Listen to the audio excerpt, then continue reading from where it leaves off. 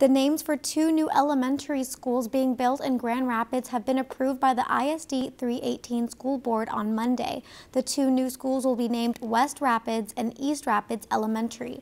The east site is located near the middle school and the sports complex, and the West Elementary School is located east of the hospital on Golf Course Road.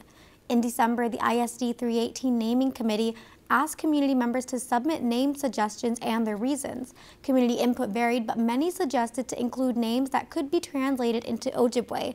Names were submitted through classrooms, interviews, and online. Both schools are expected to be complete by August 2020.